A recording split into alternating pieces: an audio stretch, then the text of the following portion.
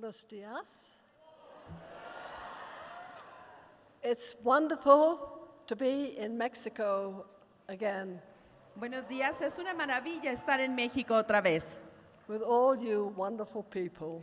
Con todos ustedes, personas maravillosas. Now, 18 minutos antes de que vuelvas a entrar a tocar. 18 minutos. can I have my slides? Las diapositivas, por favor.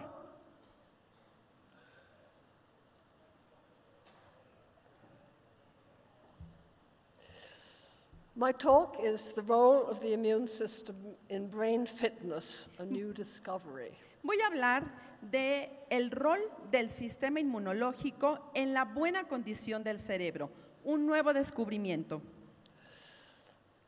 When Gabriela asked me a few days ago if I would give a short talk, I decided it would be especially appropriate at this convention to tell you about a recent book that I've been reading by Dr. Michael Schwartz called Neuroimmunity.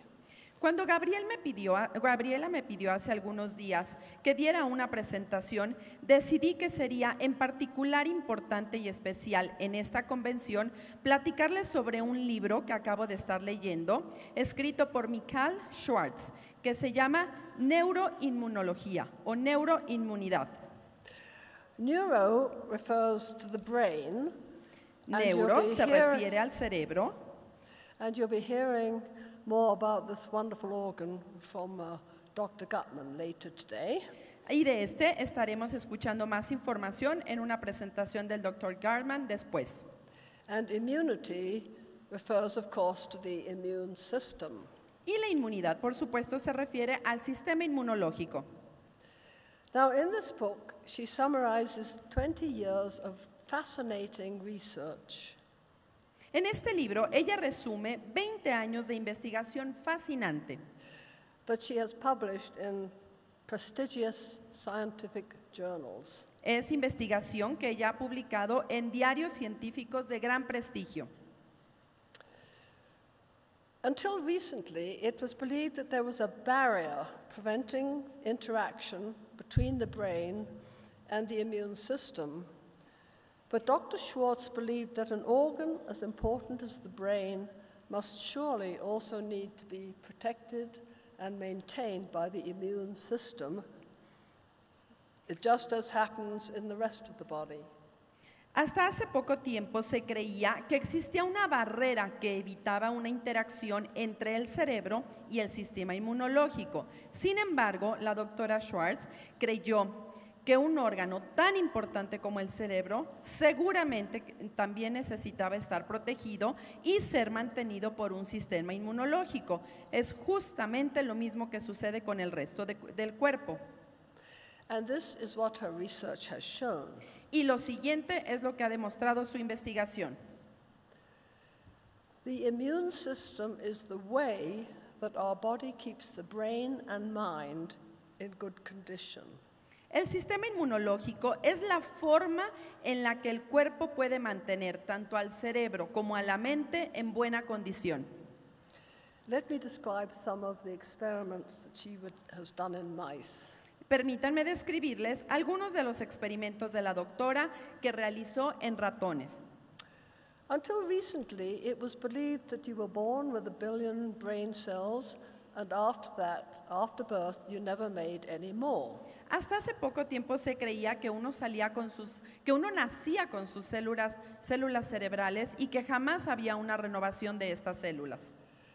But as we now know, the brain continues to make new brain cells throughout life. Pero como lo sabemos hoy en día, el cerebro sí sigue fabricando nuevas células cerebrales durante toda la vida.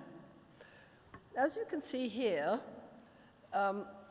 there's a normal mouse and it makes new brain cells. Como pueden ver aquí, tenemos a un ratón normal y este está produciendo células cerebrales nuevas. Now, there's a breed of mice that has an immune system deficiency, and these mice were shown to make far fewer brain cells than did the normal mice.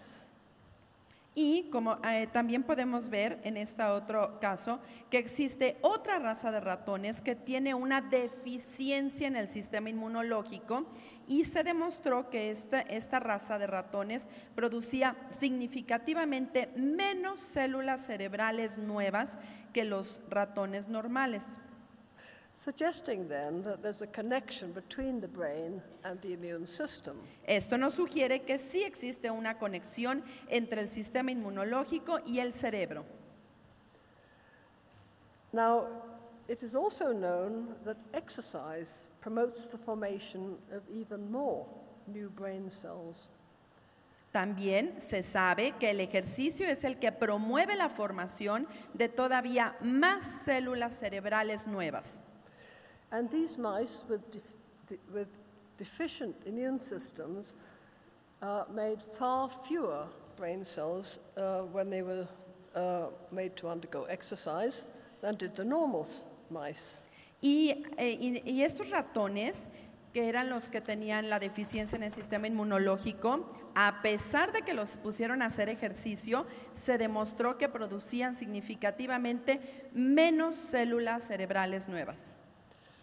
Now, in another experiment, mice were given a learning task. En otro experimento, se les dio una tarea, una cosa que tenían que aprender estos ratones. They were made to run through a maze to find some food at the other end. Tenían que pasar por un laberinto para poder llegar a su comida que estaba en el otro extremo. Now, the immune deficient mice were found to be very stupid. These were Dr. Schwartz's own words. Y como dijo la doctora en sus propias palabras, resultaron ser muy tontos o muy poco listos estos ratones que tenían una deficiencia en el sistema inmunológico. And they could not complete their task. Y no lograron terminar su tarea. So in conclusion then, A manera de conclusión, exercise or learning tasks can increase brain function, but this has to be mediated via the immune system. la conclusión es, el ejercicio o las tareas que requieren un aprendizaje pueden aumentar la función del cerebro, si lo logra, pero esto tiene que ser mediado por un sistema inmunológico. So, how does the immune system bring about these effects? Ahora bien, la pregunta es, ¿cómo es que el sistema inmunológico puede traernos este efecto? It seems that there are special cells produced by the immune system, which Dr. Schwartz calls immune cells of wisdom. Al parecer, existen células especiales que produce el sistema inmunológico, a las que la doctora Schwartz denominó las células inmunológicas de la sabiduría. They locate in a special area of the brain called the choroid plexus. Estas se encuentran en una área especial del cerebro que se le llama a esta área especial el plexo coroideo. And this lies at the border of the brain where it meets the circulating blood supply. Y este plexo coroideo se encuentra justo en el límite entre el cerebro, donde se encuentra con el suministro, con el torrente sanguíneo. Molecules are released by the immune cells of wisdom. Las moléculas son liberadas por estas células inmunológicas de la sabiduría.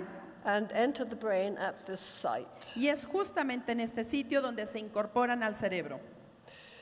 And some of the cells themselves, even selectively, also enter the brain at this site. Y de hecho, algunas de las células también, de manera selectiva, entran a este sitio.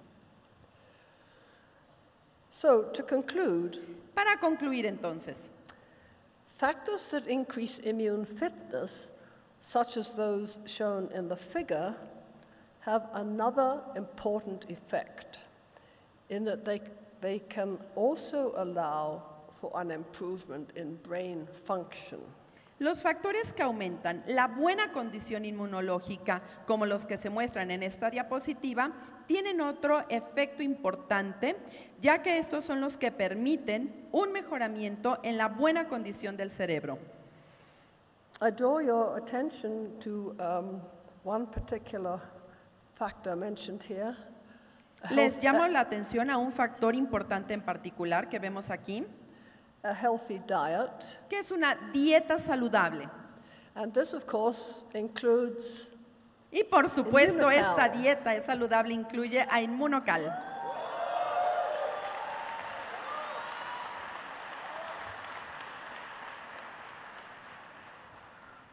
Thus, it is important to maintain a healthy immune system, not only for the sake of keeping the body fit, but also in order to maintain brain fitness. Es por eso entonces que es importante mantener a un sistema inmunológico saludable, no únicamente por tener un cuerpo en buena condición, sino también para tener un cerebro en muy buena condición.